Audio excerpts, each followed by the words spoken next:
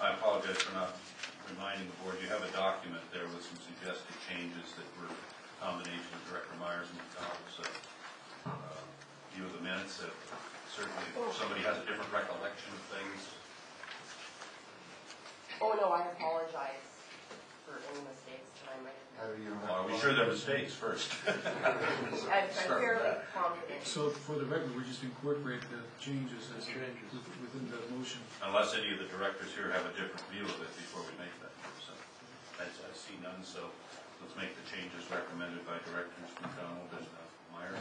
And as to the minutes, items B and C, where only some of the directors were present, do we simply accept that for those of us that weren't present, or do we abstain, or accept?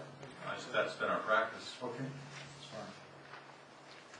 Mr. Chairman, I would just record one abstention on A since I was not there. Otherwise, I can vote on the rest. Director McDonald?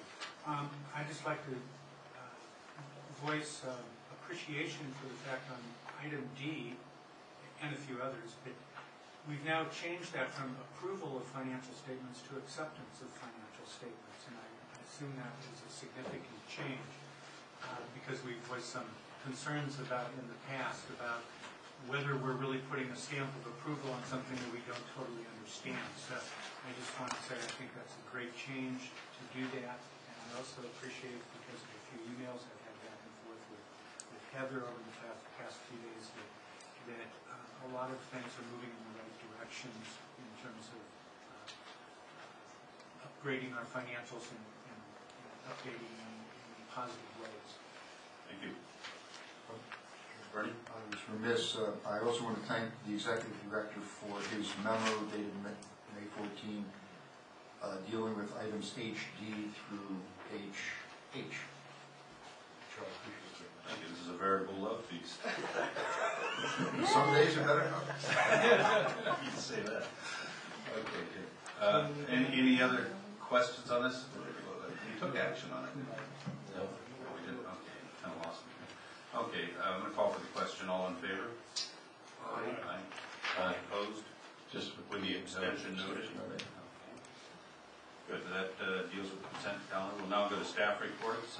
Executive Director Mitch Stockner. Yes,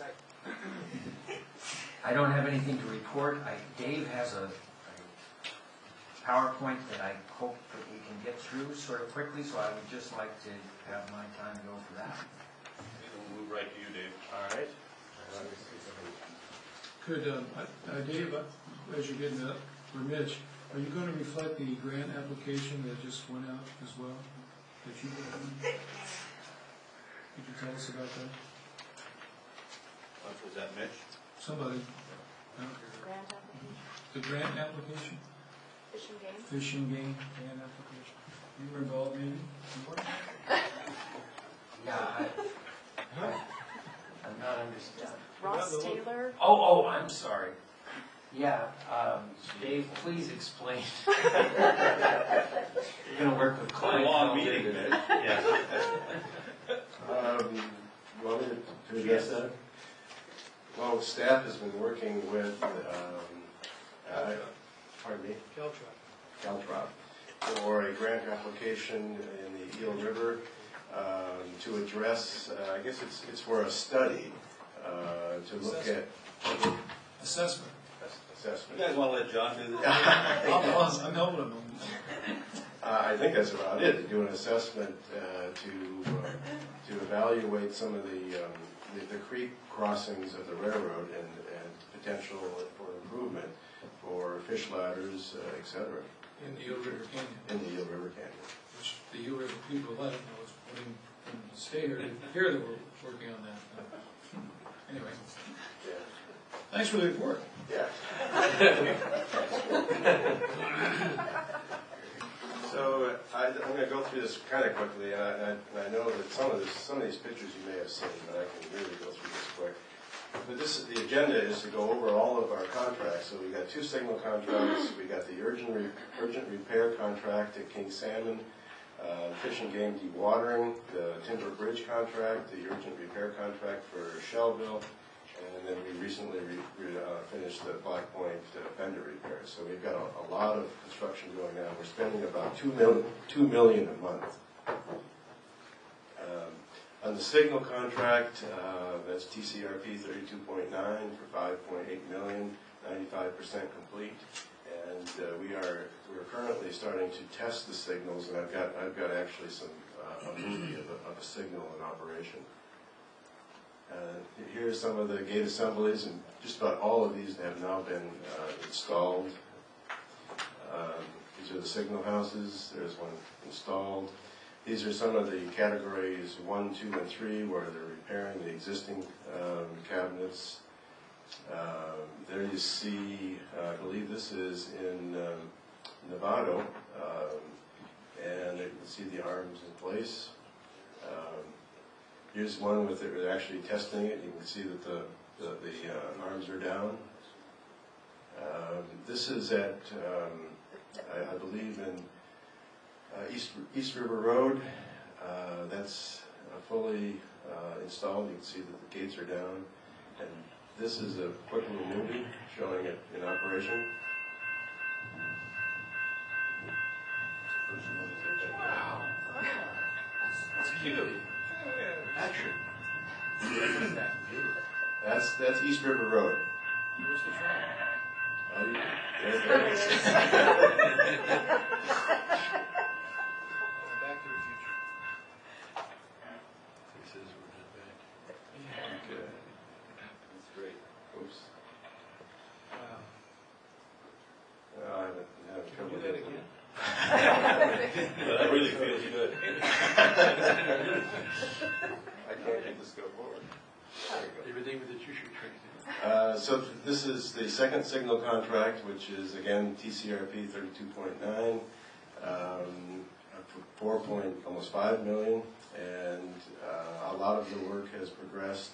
A lot of the same sort of photos, and they're scheduled for completion in July. King Salmon, as you all know, we have phase 1 was fully permitted, and we're about 95% complete.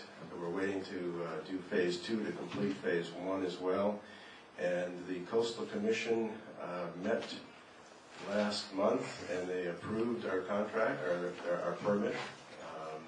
So we're quite excited because we hope to be back out finishing phase 2 in the next couple of weeks. This is just a couple of shots of what the first phase looked like. And then here's some we're removing the debris. The debris has been removed, and then new riprap has been placed. The Shellville dewatering is now, all of the temporary levee repairs are 100% complete, and it's completely dewatered. That's about a 600-acre lake that is some of the shots that you've all seen before, I think. That's completed to repair that's where the major flooding came from. That's what the flood looks like. That's what it looks like today. There's another shot of the floodwaters, and that's what it looks like today. We're awarded our Shellville embankment repair to Gelati Brothers / Cooper Crane for $1.3 million. They are totally mobilized, and they're due to completion in June. Here is one of the minor washouts where they're actually compacting the washout with the rails in place. Here's another little bit larger one where they elected to remove the rail to get in there and do the compaction. Here's some of the rail, or the ties rather, that they're discovering as they're doing some of their excavation out there, and they're storing those to dispose of properly. Here are our flood control, one of our flood control structures that we're putting in to help alleviate future washouts. There's a couple more shots of that. That's a concrete slurry there. So that, as I said, that's scheduled to be complete in June. The timber bridge contract, T3, was awarded to Cooper, again, Gelati Brothers / Cooper Crane for $3.9 million. And that is currently held up by the injunction of the City of Nevada. However, we were allowed to do two bridges, the Wingo Bridge, which is complete, and this is the Railroad Slough Bridge, which is complete. And this is some damage that was done by a mariner to our Black Point Bridge, and that has been completely repaired. So the last thing I want to just give you a quick report on is we're now reviewing another administrative draft. I think we're about 95% complete. Is that right, Maya? That's right. And we've got all of our studies, and I think based on staff's review, we're estimating right now to be able to circulate this in June. So, any questions? Mitch, you want to say something? I wanted to ask a question. If assuming a good result by the Court of Appeals on our lawsuit and therefore the injunction, how long, the trackway contract is how big, basically? Is it like 10 to 12 million?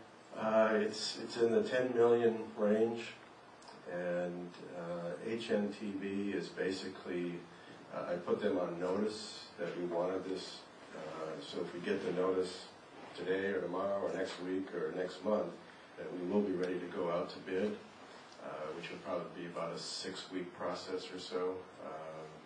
And it's a sizable contract. So, but if we're able to start that in the next month or so, I've got high expectation that we will be done by the end of the year.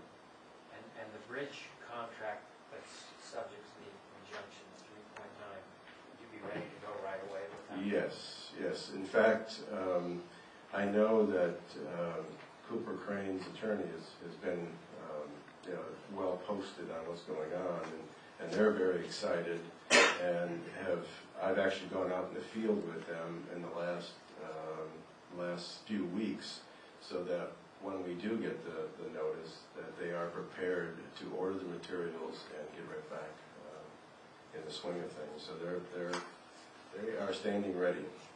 And we also have a movable bridge contract repair that we've bid, and we have a recommendation to award. So as soon as we have that clearance, we can move forward with award of that, possibly as soon as we could get the board together to approve it after we get clearance. To the points that were just raised, do we have any assessment of additional costs due to the delays in the lawsuit that are being tendered to us? What else is coming that we're not aware of, and how is this affecting the project? Has it been quantified, including anything from the operator side? I know that's a compound question. Right. Well, all the work that we are doing right now, which is substantial, I don't believe that we're going to incur any costs on these contracts that we're currently able to go forward on. And I don't think there's going to be anything with the track contract, which is another sizable amount of the repairs. But so it really, I think, focuses on the bridge contract that we held up. And I think, Chris, you probably have you got any correspondence with them on that? Yes, we expect to claim about $400,000. But if the Court of Appeals rules in our favor, we would just pass that cost right on to the City of Nevada. I would assume along with some others. Correct. Thank you. So that's it, I guess. Any more questions? Exciting. Yes. On the draft EIR, do you think we'd be able to get that at our June meeting? I'm not sure how we want to move forward with that, Chris, but It's possible that it probably wouldn't be issued at a meeting, but that it would be issued during the month of June, because there might be some things that hold it up, but I mean, its actual compilation is virtually complete. Any other questions? Bernie? For Chris then, so what happens after it's issued? The process was? There'll be a comment period.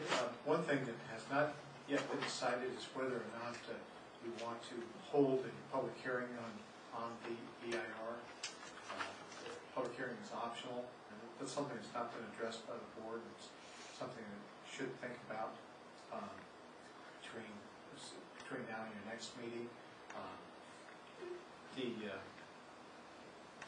you know, if we were to hold a hearing, when we'd hold it, and where we'd hold it. Mr. Chairman, as a follow-up to that, at the moment of release, there's is it 45-day? 30 to 45 days. So at some point within that, if the board decided to have a public hearing before us, that would be somewhere in that period of time. Right. Probably sometime early first half of July. After the close of the comment period? No, during the comment period. And You'd have a hearing, and then you would, after the close of that, you'd come back and we'd have to determine whether we'd certify it or not. And then if it's certified and there's a legal challenge, what's the process there? Well, first of all, I mean, you know, there's several things that you would have to. There'd have to be action on the EIR, either certification or rejection or adoption of overriding considerations.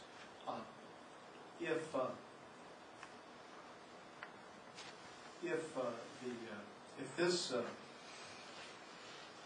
EIR were challenged, probably we would be recommending immediate removal of federal court and subsequent referral to the STB, and I suspect the STB would make short work of the challenge. Thank you. Any other questions? Good report, thanks, Dave. Exciting to see some noise and movement. Yes. That's great. Okay, Chris, do you have anything to report as legal counsel? No, there was one thing John asked me to comment on. As we've been in negotiations with CBS Outdoor concerning the outdoor signs, there's been controversy for quite some time. It looks like we've reached a preliminary agreement that they're going to make a proposal, probably you'll see it by your meeting in June, to remove the signs that are clearly, that there's no dispute about in terms of their ownership and their location, thanks to the efforts of Humboldt County, which helped us clarify which signs were beyond dispute. And in addition, CBS has agreed that it will issue a replacement check to us for the rental which accrued during the year 2007 without any, with the notation that it's not a renewal of the agreement of any challenge. So it looks like there'll be about $14,000 coming in the next 30 days from CBS Outdoors as soon as we get this finalized. Yeah, he's not gone yet. Good, well, thank you. At this point, we'll call for the operator report. John?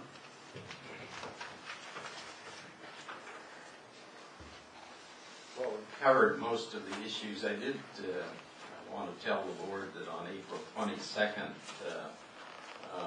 Dave Anderson accompanied me in entertaining two FRA signal inspectors. You may recall that NWPCO filed an application to discontinue the signal devices on the three movable bridges, basically because they've been vandalized and stripped, and the estimated cost of repairs was around $3 million. So we filed a formal application with the Federal Railroad Administration Safety Division on this inspection was intended to give them a field view of the systems that used to be in existence. So we don't have any indication whether they'll rule favorably or not, and there's no time schedule by which they have to rule. But the estimated cost of these repairs was around $3 million, which we translated roughly into 30,000 cross ties. My preference would be to have 30,000 cross ties. I should also tell you when you're talking about how fast can we get the railroad repaired, that when you add up the costs of the track contract and bridge contract and finishing the signal contract, if you spend at the rate, I think Dave said we're spending at the rate of $2 million a month, and that's consuming all of our bridge loan of $3 million. As you look forward, we are financially constrained as to how fast we can do the work, and there's no solution for that. If the county of Sonoma had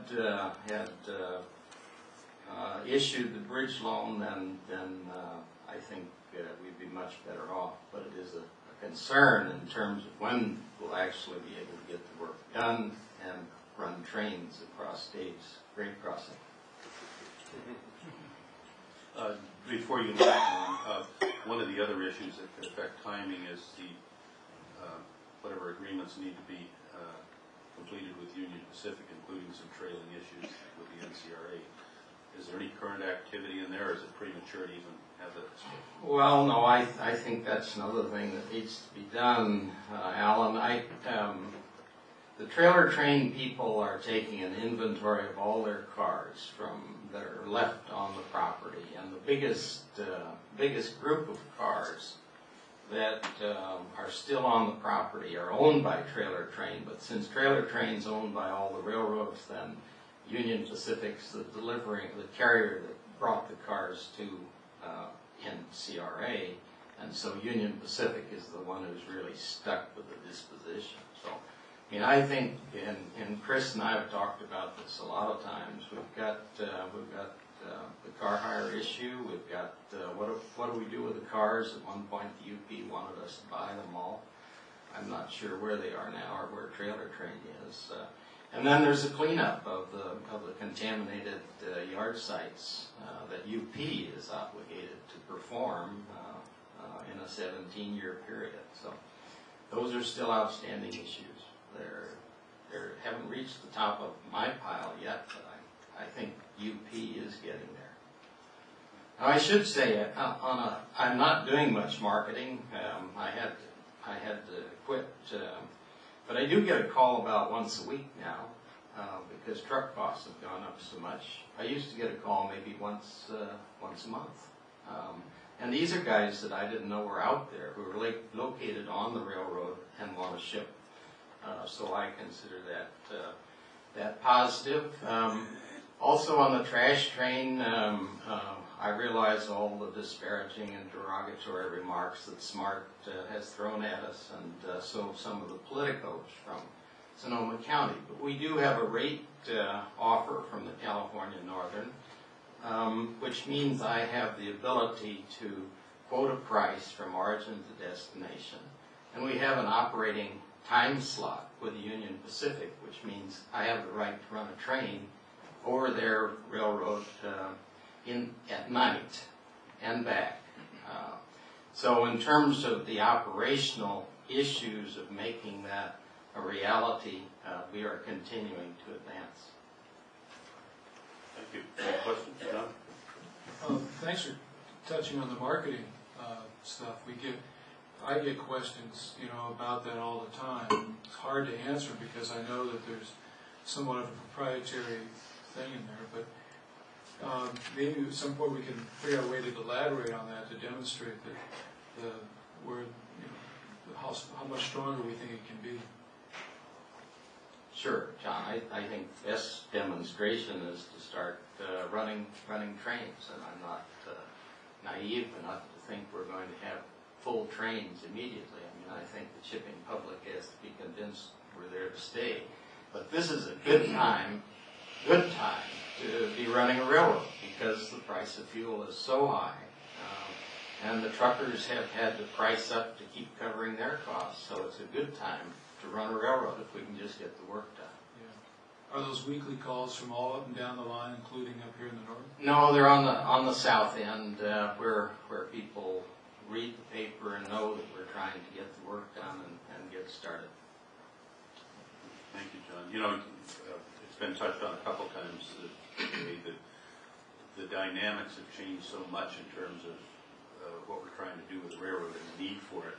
And there's this old legacy of information as to why Southern Pacific exited the railroad and then why two subsequent organizations went bankrupt. And it's old news. I mean, that was a different world and a different fuel situation. And I think that this is, you know, the trend lines are really definitely in our direction. So. Thank you. Anything else? Thanks, John. Okay. Matters from the board that we haven't already covered. Is there anything anybody wants to bring forward? Tom? I'm not sure I want to bring it forward, but as you are probably aware, last month we had quite a to-do about the email exchange between myself and the manager of the city of Nevada. Now, while I'm not anxious to bring it forward, Mr. Neary has requested that I make a statement about that, so I will. Let me just correct that. I just said that if I were you, I would correct it. I don't have any preference whether you do or not. Well, let me briefly address that. First, I don't think that there's anything to correct about what I said last month, but I will take the opportunity to make a statement because I think the public needs to know the facts about this. Some people have made statements that may leave the impression with the public that the legal process has been compromised or the confidentiality of the NCRA has been violated. And that's just simply not the case. At last month's meeting, a member of the public produced an email from me to Dan Keene, the city manager of Nevada.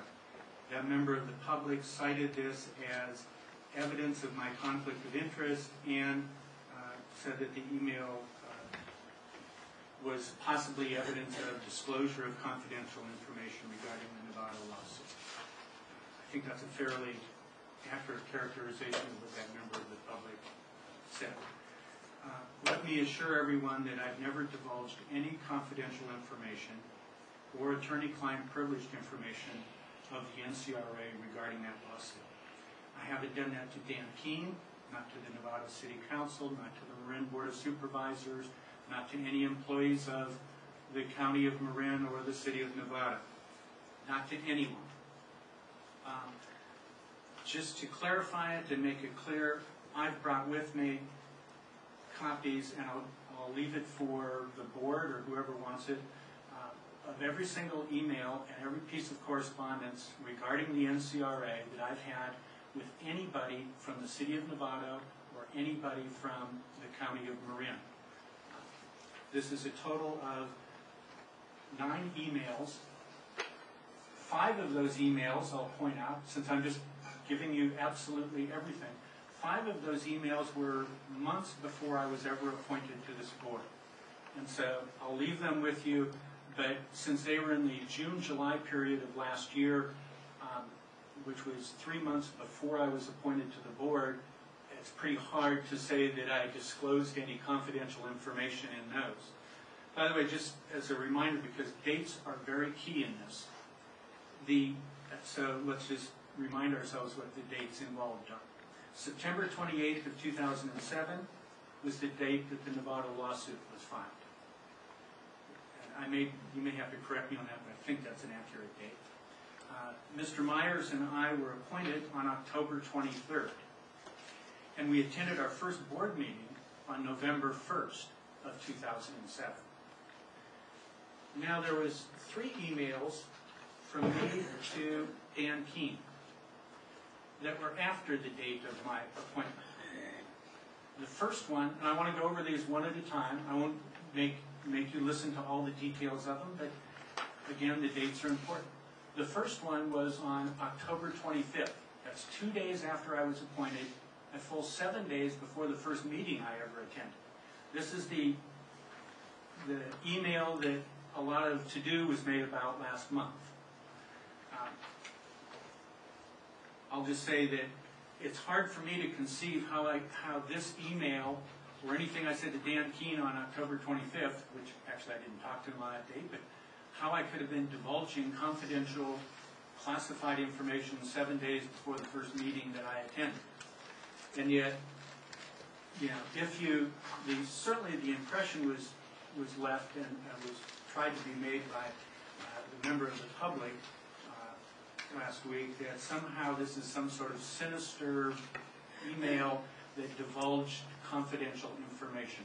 All I was trying to do in this email was say to Mr. Keene, I just got notification that there's going to be a meeting in 1 week. Actually, I didn't even have an agenda at that point. An email from Heather saying there's a meeting and it's on signal contract number 2. I had no clue what signal contract number 2 was. I hadn't been to a board meeting. I knew it had something to do with railroad crossings, some of them in Nevada. So I just wanted to know from our city manager or somebody in the city, was there anything that I needed to know about signal contracts? But again, this was 7 days prior to my first meeting, so I'm not sure how that could be inappropriate or anything divulged. A second email was sent by me on October 29th to Mr. Keene.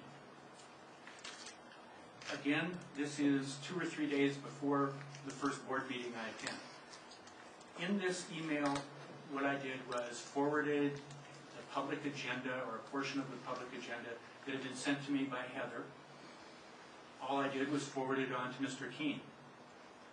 By the way, if you read the actual email, there's no narrative in the email. All I did was forwarded Heather's public agenda right on to Mr. Keene.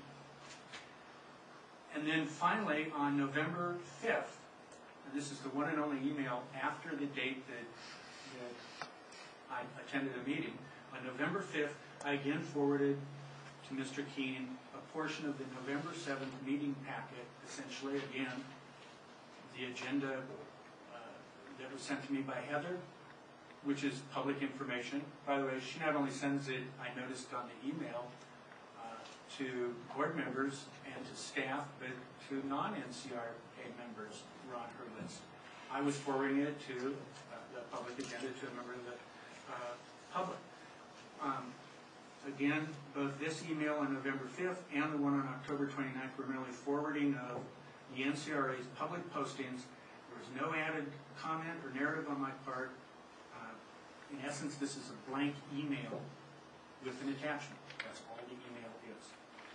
There are no more communications of any sort with Mr. Keene or with any employee or council member of Nevada after the November 5th email on any subject relating to the NCRA. And certainly I don't think in any of these related to the lawsuit.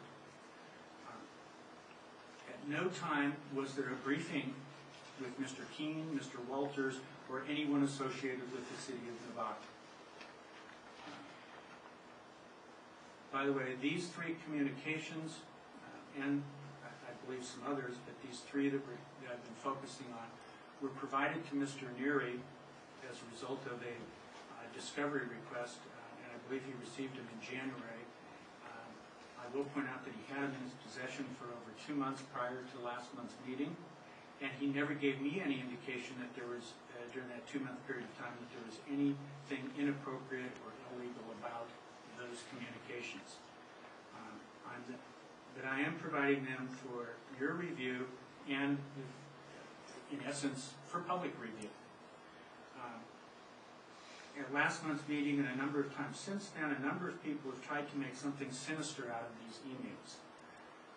I don't think that the public is well served by those sorts of allegations and those distortions. And for that reason, I'm going to do 3 things. First, I'm taking I'm requesting that these emails be included in the packet that we're submitting to the State Attorney General, where we're asking about the conflict of information question. Let the Attorney General determine if there's anything in the emails that is illegal or represents a conflict of interest. And I'd ask that we do that. Second, I'm going to send copies of these emails and all of my correspondence to the Marin Civil Grand Jury. And I'm requesting that that grand jury investigate if there was anything illegal or inappropriate in these communications. The public needs to be assured that confidential information is not being released and that judicial proceedings have not been compromised. So let the grand jury investigate it and clarify the record for the public. Third, and this issue has bothered me quite a bit, and one part that really does kind of concern me is that members of this board may feel uncomfortable with my presence in closed sessions.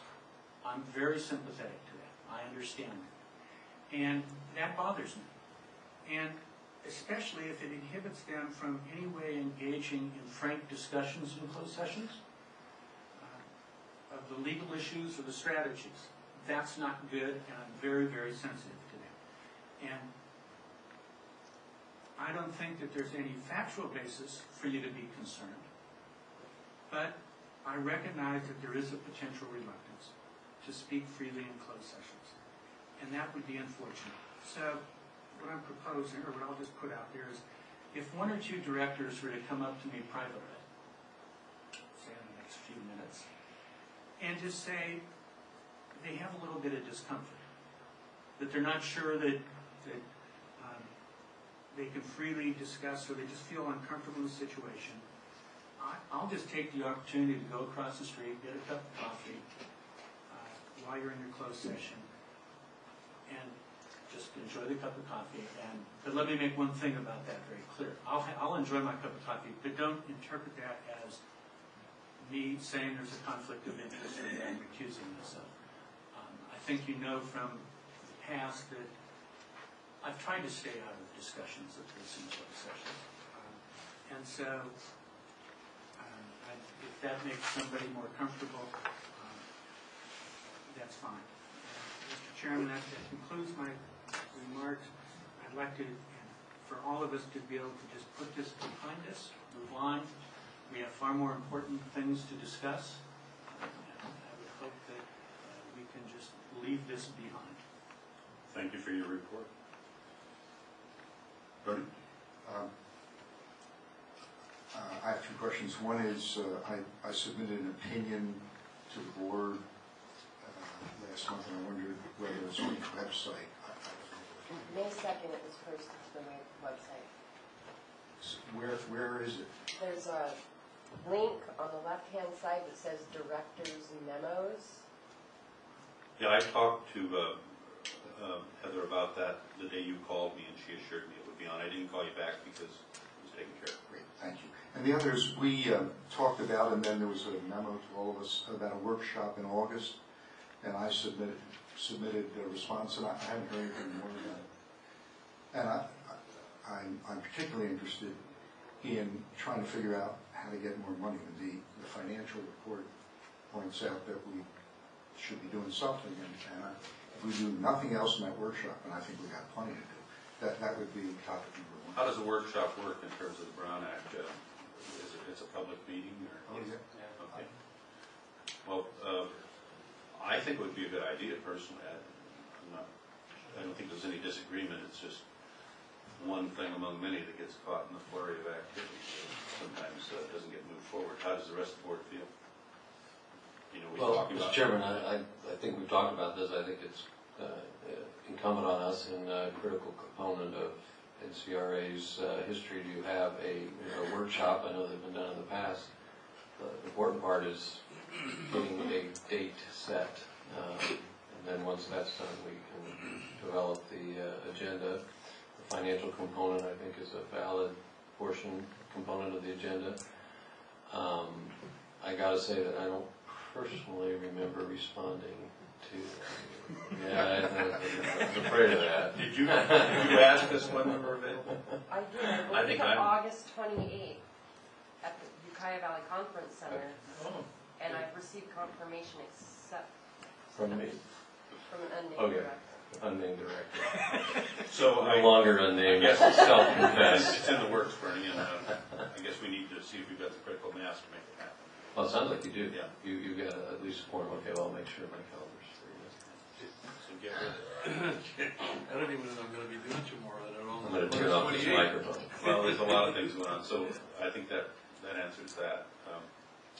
Any other matters from the board? Good. Well, at this point, we'll adjourn to closed session. And Chris, do you have an estimate as to the length of time? I see we've got a number of items on here. I wouldn't think it would be much more than 40 minutes. Okay.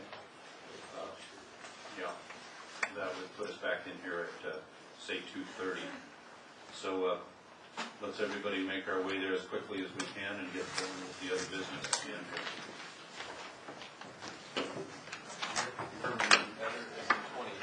I don't, yeah, I believe it's the 28th. Because I think 27th was the first, and then everyone was available on the 28th, and so I think that's when I scheduled it.